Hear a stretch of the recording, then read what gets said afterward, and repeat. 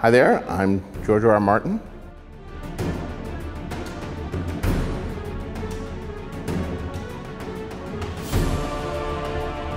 I've been editing the Wildcard series since 1986.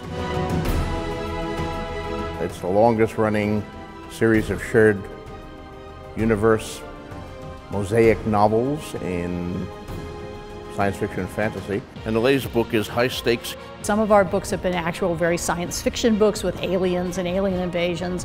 Others have been more personal, mean streets and mob wars in New York City. This is our horror.